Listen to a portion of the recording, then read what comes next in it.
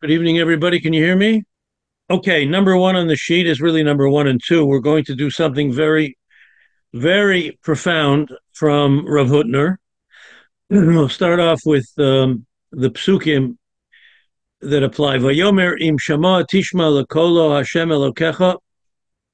If you listen to everything Hashem does, this is from the Parsha. I just want to get to the end of the pasuk. You listen to his mitzvahs. Shamarta kol chukav. Now listen to kol ham. If we listen to the Torah properly, completely, kol hamachla asher samti b'mitzrayim, all the illness that is in Egypt was in Egypt. Lo asim alecha, you will not have. Ki ani Hashem rofecha. This is a famous pasuk. Ani Hashem rofecha. Kodesh Baruch Hu is the ultimate doctor. We spoke in our halacha shir last week about alternative medicine and seeing doctors, and there's a mitzvah to see a doctor, to go to doctors, right? But the important thing here that we want to emphasize is that for some reason the Torah promises us that all the machla, the illness that was in Mitzrayim, I will not put on you. So we'll come back to that pasuk soon. And let's look at what Rav Hutner has to say. And he points out something very strange and unique in the Shemona Esrei, which we say every day. In the bracha of Rifa'enu, the bracha that we recognize that a Kodesh Baruch Hu is Rofei Kol Basar, that he is the healer. Shel Shemona Esrei, Hamadbeyahu, the text, Hilatenu Ata, because you are our source of praise. Right? The Tzorach Biur, yes, a simple question. Halo hanimu kazeh, this idea that HaKadosh Baruch Hu is the source of our praise, we're always praising him. Shel kiti latenu ata shayahu lekol habakashot. This could apply to every single one of the brachas in Shemona Esrei. Why dafka in the bracha of refuah? Right? Why do we throw this into the bracha of refuah, that HaKadosh Baruch Hu heals us? He's our praise. He builds. He's going to build Yerushalayim. He tilatenu birchad hashanim. He blesses us with all the seasons of the years because he's our praise. Why dafka here in the bracha of refuah do we say we praise him? Okay, let's go into what he wants to say. Hine daito shel hamaral. The opinion of the Maral is, Hisipur Yitziat Mitzrayim, when we sit at the Seder night and we tell over the story of the Exodus, Ein ze keneged sipur shvachav shel hamakom. This is not praising God. Why not? Ela sipur tovotav. We're telling over the greatness of God, the goodness of God, the good things that he does. Shel mokom. Umaseh chasadav imanu, and his acts of chesed, his acts of grace, his acts of kindness with us. But we're not describing his greatness. That's not what we're doing here. Why? And this is based on a Gemara. Mipnei she'ef shalomar. You cannot say that Sipur Yitziat Mitzrayim hu Sipur Shvachav Shel Makom. You cannot say that the reciting of the Haggadah is reciting the praises of HaKadosh Baruch Hu. You can't say that. It's against the law. I'll tell you why. Mishum shek neged zeh yeshna ta'ana. There's a famous Gemara that somebody went up to Davin in the Gemara and he started to say, we say in Shemona, Kel, Gadol, Gibor, Vanora, and he kept going on and on and on and on. So they stopped him. They threw him off the bima. And they said, Ki yeshna ataina shel sayam tinu lekulu shvachei demarech. They asked him cynically, have you completed all of the praise of HaKadosh Baruch Hu? It's endless. We are only allowed to say those statements of praise that were given to us by the Anshe Knesset Hagdola who put the Siddur together. Nothing more, nothing less. Leminaya l'saper gvurot ha'asiri, the chutzpah, to start praising God, all kinds of words of praise beyond what Chazal, what the rabbis gave us license to say. We're not allowed to do that, right? Which leads to the problem of Kain Tehilatenu Ata, because you are our source of praise. We actually say that in the bracha of Rafeinu. So we'll get to that. Hello, Rak Lemisha Yashmiya Kol Tehilato. It's only somebody who really understands HaKadosh Baruch Hu, like, let's say, like Moshe Rabbeinu, he's allowed to do something like this. So now that's the Maral. The Maral points out clearly that Sipur Yetzias Mitzrayim, the Haggadah Shel Pesach, when we sit at the Seder, we're not giving over we're not saying over all the Shvachim of HaKadosh Baruch Hu. We're not describing him, all of the praise that's due him, right? Can't do that. You're not allowed to do that. Comes along Rav Hutner and he says like this, V'hanira ladun be'ema. I want to approach this with fearfulness, because the Maral is the Maral, the great Maral, the great the rabbi who opened up Machshevet Yisrael to us. And the interesting thing is about the Kisvei Maral, I think I might have mentioned it in the past, until about 200 years ago, the Maral was not well known. It was not well known, but he has become a source of tremendous knowledge in Jewish theology and philosophy and hashkafa. The Maral is the yesod of that. So the Rav Hutner says, I'm fearful. The shiny Yetziat Mitzrayim. I want to suggest that I want to have another approach, which is counter what the Maral says. The shiny Yetziat Mitzrayim. Yetziat Mitzrayim, the exodus from Egypt, is different than all other things that we praise God about. The Shapir Yesh L'Saperbo. We are allowed to praise him. We're allowed to go overboard and become personal. Afilu al derech shvacho shel makom, even to praise HaKadosh Baruch Hu. Why? The Taina Zu, this challenge of the Gemara, this warning of the Gemara, the Sayaminu Kulu Shvache Demarech, did you finish all of the praise of HaKadosh Baruch Hu? Cynically, the Gemara says, Nidbara beGemara b'mashal lemelech. The Gemara gives a mashal of a king. Sheyesh Klezav. He has golden vessels. The king, he's got beautiful things. He's got golden vessels. Umekalsin oto beklei kesef. And we praise him about the silver that he has, which is less beautiful than the gold, less valuable than the gold. So that's a chutzpah. We go on and we praise him with silver when he's really all about gold, right? Umistaver de'ein ze shayach elim hakelim heim mitashmishei hamelech sherachash lo letzorcho. This can only apply to those kelim, those vessels that the king has amassed for his own personal use, right? We have no right to praise God on his beautiful stamp collection or his coin collection when really he has a collection of priceless diamonds, right? That's a chutzpah on our part. It's a lack of understanding the greatness of the king. But that's only the things that he keeps for his own personal use. Okay, therefore, yesh kan haftacha kishemeshabchin oto bekli kesef. Therefore, you've got a problem when you start praising his silver. Mashe'ein bo ba'ofen da'hamelech konelo kelim halalu ach v'rak bichdei lehitpa'er behem. That's something different. Let's say he buys silver in order to demonstrate to you, to us, to his people, who he is and what he's all about. Let's say, he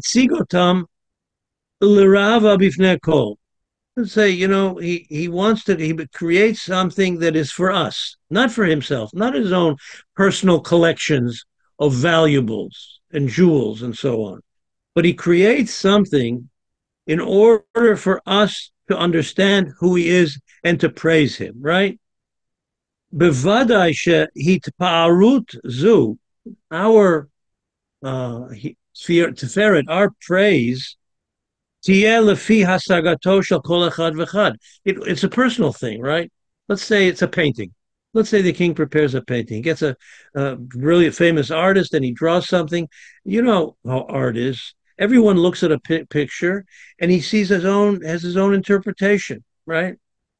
Well, if this picture was given to us and put out for us to recognize and understand him, then we have a right, we have a license to give our personal opinion of praise, right?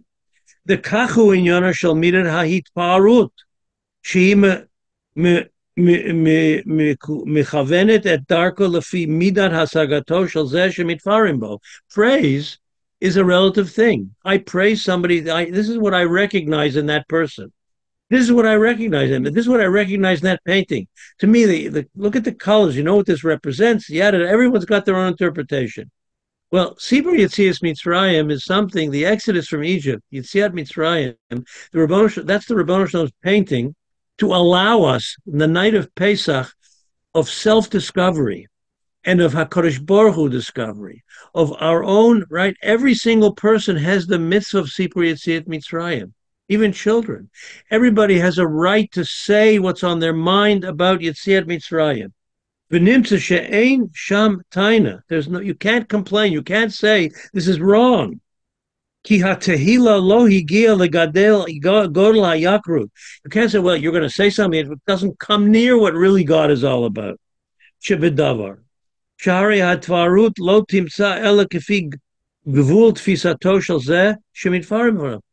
that.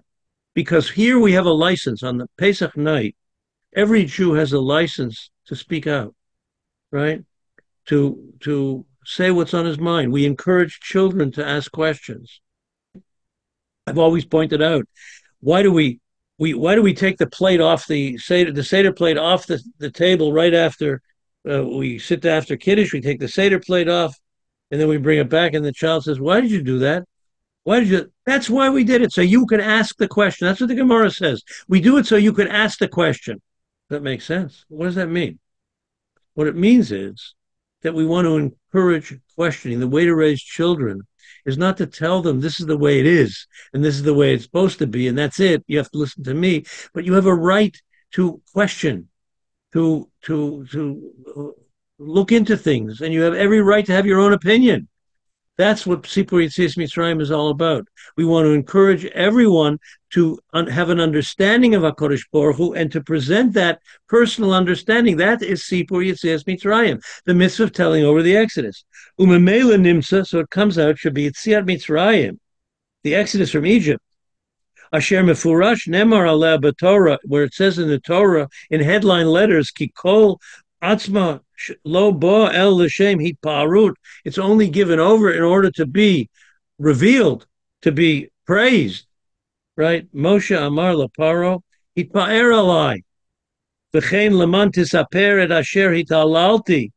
You should tell over that the games I played with Paro. I played games with Paro. We saw at the beginning of last week's Parsha, right?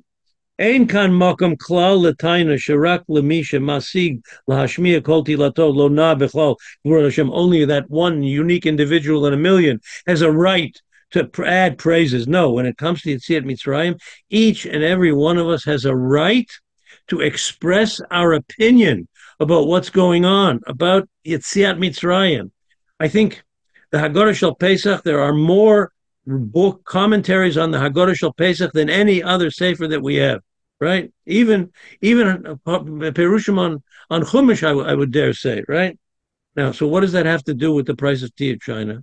What does that have to do with the question we started out with? He started out with a question. Only in the bracha, why is it only in the bracha of Refuenu, where we pray to God to heal us, that we say, Kihi tilata, you are our praise? Why not in any other bracha? Answer, V'hinei, Inyan HaRafuah. The whole idea of God being the Rofe Kol Basar, Huftach Yisrael, was promised to us, the Kesher Shel Yetziat Mitzrayim, in relationship to the Exodus from Egypt. Then he promised us, when we left Mitzrayim, Pom Hamachla Asher Samti b'Mitzrayim, every disease that I placed in Mitzrayim, Lo Asim Alecha, I will not give you. Ki Ani Hashem Rofecha.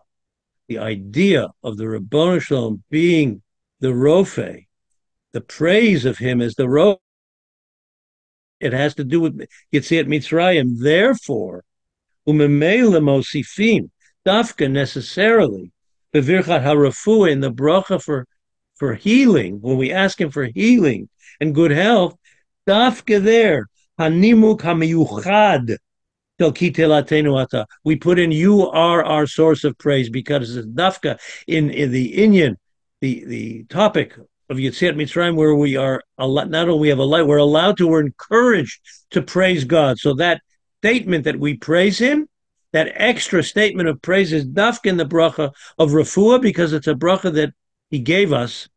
His power was revealed to us through the Exodus. Mipnei shekach hi hamida. This is the way it goes. Shekol masha mishtayer yitziat Mitzrayim mishtayech anything that has to do with Yitziat Mitzrayim, with the Exodus from Egypt. Mitchilato bichdei lehitpaer ulehitalel. Everything from the Exodus from Egypt is open territory for us to praise Him as much as we want on an individual basis. And that's why it's only in that bracha of refuah, which has to do with Yitziat Mitzrayim. Harayesh b'dvarim halalu tosafot havana b'hach milta. In this idea has b'hach milsa she'amru chachamim. And I want to add something, and a PS I want to add. I want to add something about this idea that we're free to speak. Pesach, we can say things we can't say any other night, right? She'amru chachamim say Pesach. The word Pesach is notrikun for two words. Pesach, the mouth that speaks.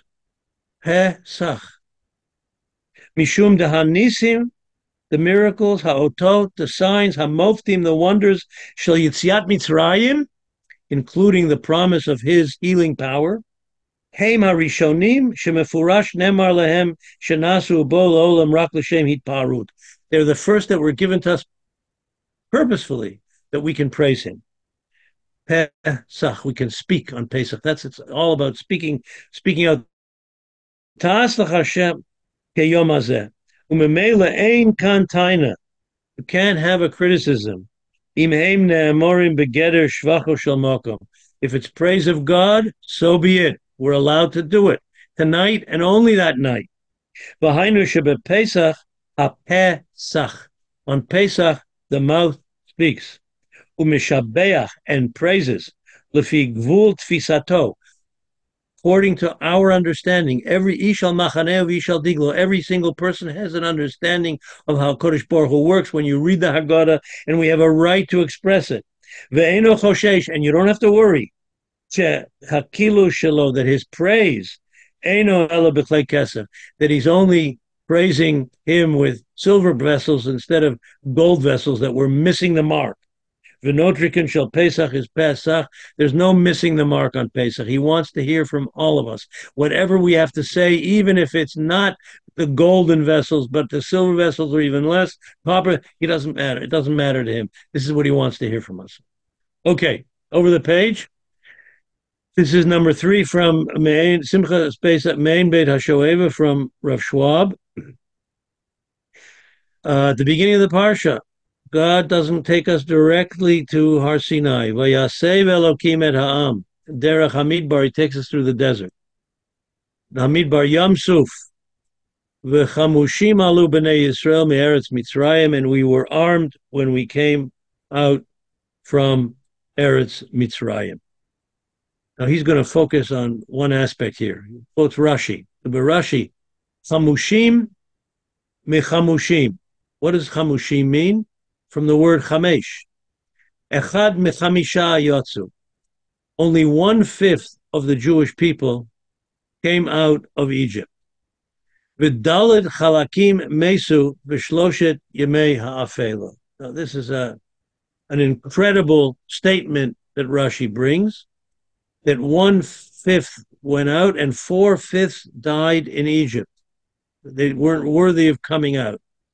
Umekora b'mechilta. His source is a medrash. V'chamushim alu echad michamisha. 1 in 5. V'yesh omrim echad b'chamishim. Some say 1 in 50. V'yesh omrim echad michamesh meot. 1 in 500. That's the medrash. V'vadai shedavar zeh tamua ma'od. This is a very strange medrash. Lefi divrayim, according to the words of the medrash, nimsa shemetu karov l'shloshim million or shlosh meot million b'nei Yisrael kodem hagula. that 30 million or 300 million Jews died before the Geula from Mitzrayim. V'od tamua, also hard to swallow. Shelakola deot, nevdu kama milyonim miYisrael, millions of Jews. Im kein hayazeh ason umaki gedol yoter mikol hamakot shesavlu b'Mitzrayim v'atmeah. This is worse than all of the 10 plagues put together, multiplied by. In past years, now, by the way, this was done during the 3 days of darkness, so that the Mitzrayim should not see that the sinners of the Jewish people were killed, right? That's the Medrash. Now, I offered a few years ago a totally different approach from one of the great Mekubalim of Yerushalayim. And I'll just say it over very quickly. But I don't want to. I want to come to what he's saying. He's going to say something a lot more practical. But he said like this: if 4/5 of the Jewish people were not roy to go out, they were sinners. What about their children? You can't kill the children. They're not bar mitzvah. They're not bat mitzvah. The children didn't do anything wrong, right? So you had to save the children of 4/5 of the Jewish people. So that's what it means here, that they came out chamushim. Chamushim means that 4/5 were killed, but the parents, not the children. That every Jew came out, and it said that all of the children came out. All of the families came out with 5 children, right? Everybody had 5 children, right? So it's like Planned Parenthood. How is that possible? So he explains what it means is that it doesn't mean 5 children. It means 5 sets of children. They had their own children, and they had 4 children from those children. Their children went out. They had from the parents who had to die. They took their children. That's one approach. But he's going to say something else, and it's a lot more practical. It's a lot more easier to swallow than to say that there were millions of Jews actually who died in Mitzrayim who sinned. V'nira lefaresh davar zeh al pi divrei Rashi. I'm going to explain this based on a Rashi. Al haposuk in Bereshit, the beginning of Bereshit. Kol demei achicha tzoakim alai min adama. God is speaking to Cain, and he's telling him that the blood of your brother is speaking to me. You killed your brother, is speaking to me from the ground. What did you do? Kol demei achicha tzoakim alai. It's yelling to me. Shapirshu Chazal, the Gemara in Sanhedrin explains this. Demei achicha, what's the blood of your brother? Damo v'dam zariotav. Why does it say in the plural, demei achicha, the bloods of your brother? Because not only did you kill your brother, but the generations, the millions that would have come out of Hevel, will not materialize. They won't be in this world. By killing one person, you've killed generations of Hevel, right? That's what we have to say here. Shebemet, lo metu ele yechidim. Only a few people died. Only a few people died in the darkness. Shahayu bivnei Yisrael, chama rishoyim gemurim. There were some terribly evil rishoyim amongst the Jewish people. Shelo hayu ru'uyim legula. They were not fit to go out. There were Jews who didn't want to go out. These Jews were not fit to go out. V'hei metu b'shloshet yimei hafel, and they died in the 3 days of darkness. But if they would have stayed alive, they would have given birth to millions of generations afterwards. And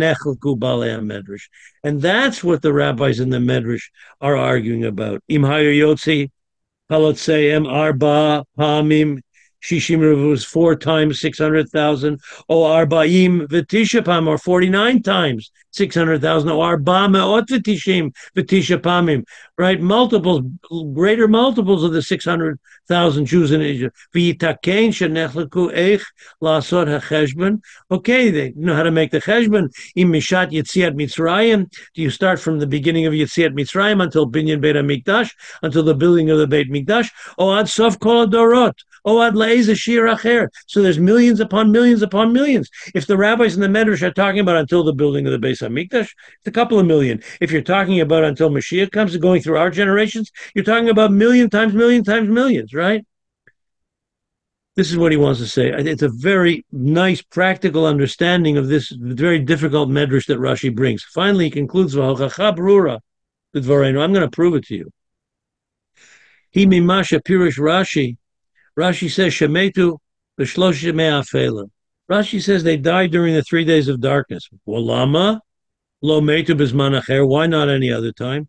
Ela shelo ratza kodesh baruch hu sha'amitzrim yargishu shemetu mibnei Israel. God didn't want the Egyptians to know that Jews died. There were Jews that didn't go out of Egypt. L'chein metu v'gam nikbaru. They died and they were buried b'shat ha'afel during the darkness. V'lo higishu ha'misrim l'kol ha'adaram. And the Mitzrim were not aware of their absence, right? However, tell me something. V'amnam, truth be told. If you're going to explain this medrash according to the simple words of the medrash, Sherubam shel bnei Yisrael metu ba'oto tkufa, millions died. It's impossible the Egyptians wouldn't have heard about it, and also they could never have buried them all in time. Ela davar baruch kamoshe pirashnu. My pirush makes absolute sense. Shebe'emet rak yechidim metu. Only a few individuals died. And it wasn't felt, the enormous loss from Klal Yisrael. Let me give you an example. If the cursed Nazis, Yamach Shamam, Horgu Shisha Milyonim Me'achenu B'neit Yisrael, they killed 6 million Jews. Lifnei 50 years, Lifnei Nun Shana. Now it's not Nun Shana, it's 70, 80 years. What? Hine Hayom. Today, Anu Yechol and Lomar, we could say today, Shehorgo Asarat Milyonim, they killed 10 million, tens of millions of Jews. Shahari B'meshech Achamishim Shana, for us now, 70 or 80 years since then, since the Holocaust. Achronim, Hayukola Neharim V'Rabim B'Banim U'B'nei Banim.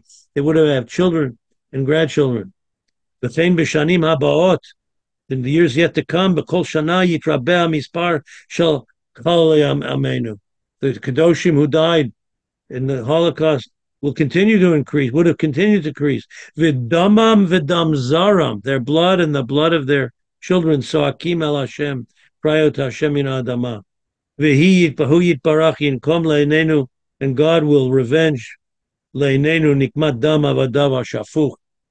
And we can say that about what we're going through right now too, that HaKadosh Baruch Hu should bring out the Chalalim, the Chayalim, at the end of this miserable milchama, and the Rishoyim should get their due.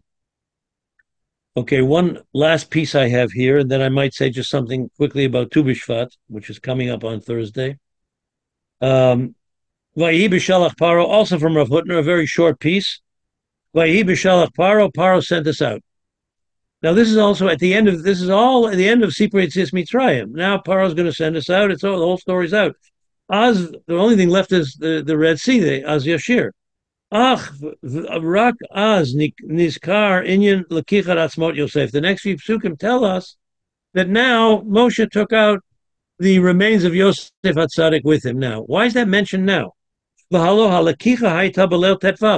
them out. They were taken out on the 15th, the night of the 15th, the Seder night. The bones were taken out, and also the bones of all the Shvatim. But why is it mentioned here and not when we went out after Beshalach Paro? When Paro threw us out, then we say we took out the bones of Moshe. But it was already, we started already before Beshalach Paro. Mikol Makom. That was not lo nitparesha davar b'kra. It's only mentioned in the Parshat ad la'achar sipur yitzim, until the whole story of the Exodus is over. Ad la'parshat redifat Paro achar Yisrael. Only when Paro was chasing us out, we were going with the bones of the remains of Yosef HaTzadik also. Afal pisha ein kan she'ela mibkinat hazman. We're not talking about a timeline here. V'nemar mefurish b'krav v'yi b'shalach, when he sent us out, shu leil tetvav, it was the night of the 15th. Mikol makom ala seder parshat anu, we're asking at the order of the psukim. It should have been mentioned earlier. Why dafka is the taking of Yosef with us now, when Paro is sending us out? Why isn't it mentioned earlier? So he says like this: Who was Yosef? What was Yosef? V'nira lomar, let me suggest the Parshat Vayi Beshalach Paro. This idea, this Parsha, Paro sending us out. Od morel efsharut shel chazor leMitzrayim. It also smacks of this in this Parsha that we could return to Mitzrayim. Right? God Dafka took us out this way so we wouldn't return to Mitzrayim. We wouldn't be afraid and come back to Mitzrayim. The proof is they chased them after. They chased after them. Paro and they chased after to bring us back. The Kol's man says this in Yiddish. As Paro is noch amechutten. In Paro relationship with him, he's still coming after us. He wants to take us back, right? Beshalach loshen shiluach im levaya, right? He said he took us out, but he wants us back. Od srichim shmira. We need additional protection now that he won't take us back into Mitzrayim. Miha shayachut im Paro. The relationship that we have with Paro, we've had with him for so many years, and we still have with him, to be under his gun, that we shouldn't come back. We need protection that he won't take us back. Kedvarav shel Maral, quotes the Maral again, Bebiuro al zeh sheyosef yored leMitzrayim mipnei malato. Why did Yosef go to Mitzrayim? Because of who Yosef was. Yosef was a tzaddik. Even as the viceroy in Egypt, he remained steadfast with Torah. So he's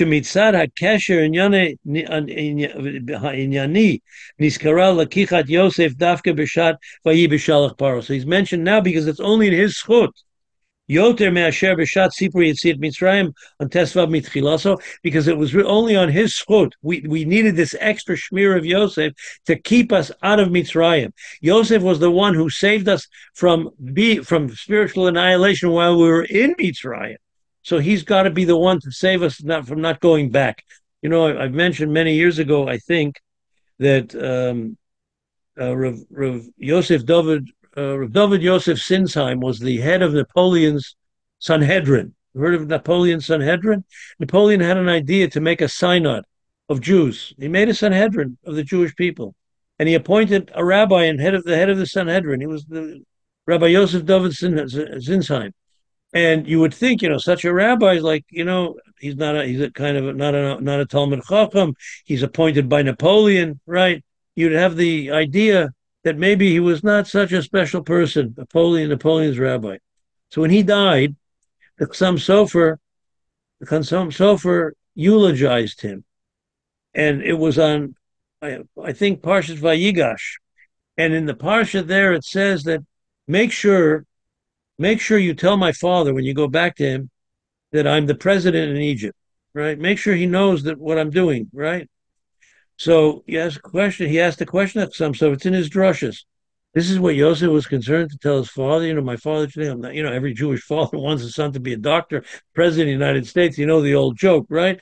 So that's what he meant. So no. Says some sort of what he wanted to tell him was this: Ani Yosef, right? I am Yosef, and I'm the money in Mitzrayim, but I'm still Yosef.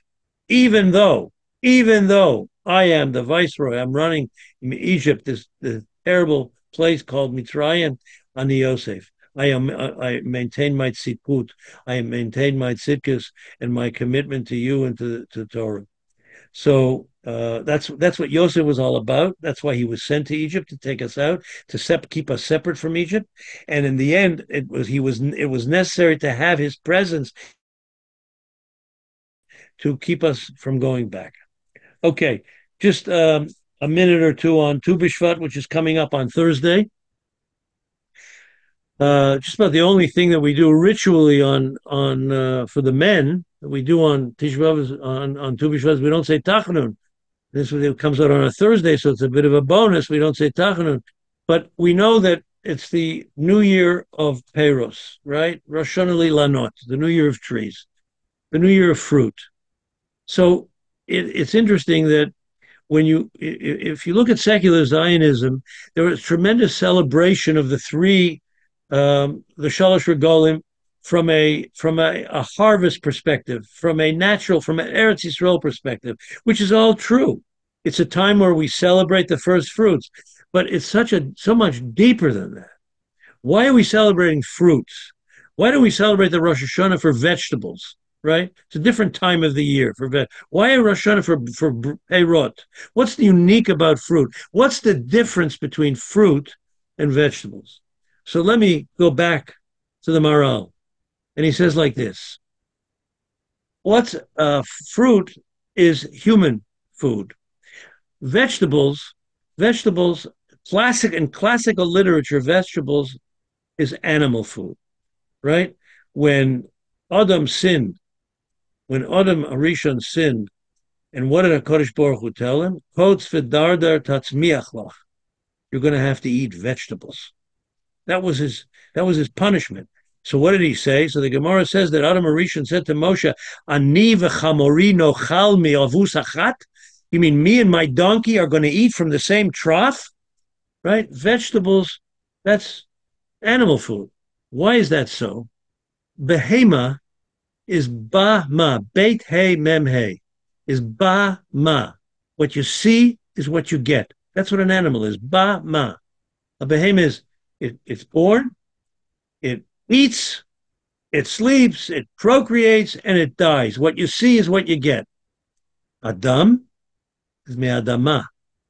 Man is from the adama. It's not what you see, it's what you become. A pri, it's the tree. It's not about the tree, it's about its fruit. When you get a vegetable, you have to reach down to the ground, take a vegetable. Not only that, vegetables are machal yakarna. You have to replant them every year. A fruit, you have to reach upward to get a fruit from the tree. And not only that, but it rejuvenates every year, it regrows, right? That's what a pri represents. It represents the spirituality of Klal Yisrael reaching up to the Rabbanic Shalom. That's what the fruit represents. It represents our relationship to HaKadosh Baruch Hu on a higher plane, beyond our things, right? That's Tu B'Shvat. That's the Rosh Hashanah of Ilanot, to recognize that we are a higher being with a higher purpose. By the way, there's a special prayer for an esrog on Tu B'Shvat. If you pray hard enough, you'll get a very good esrog on Tu B'Shvat. Okay, there's a mitzvah to eat the peirot of Eretz Yisrael. There's a mitzvah to eat a new peri and to say Shechianu. But I just want to warn you about the bracha of Shechianu.